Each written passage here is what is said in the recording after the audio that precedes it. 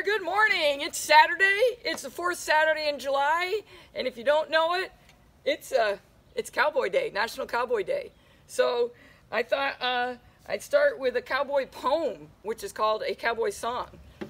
It looked like just another cowboy song. Cows meandering along the fence. Sun dropped down and sent colors across the sky with a bit of suspense.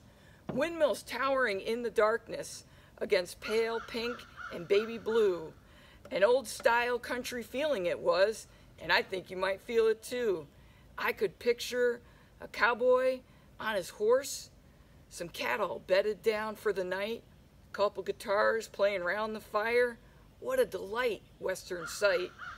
Wind picking up just a little bit, the orange flames softly sputtering, tired horses tied up nearby. You could see their tails a-fluttering. Can't be a more western setting. After a day so tiring and long, strumming those old guitars and singing a cowboy song. That's by Marilyn Loft. And how about some cowboy wisdom? We could all use that. It's better to keep your mouth shut and look stupid than to open it and prove it. Just 'cause trouble comes a-visitin' doesn't mean you have to offer it a place to sit down. The quickest way to double your money is to fold it over and put it back in your pocket. And any cowboy can carry a tune. Trouble comes when he tries to unload it, right? Here, I'll give a good example.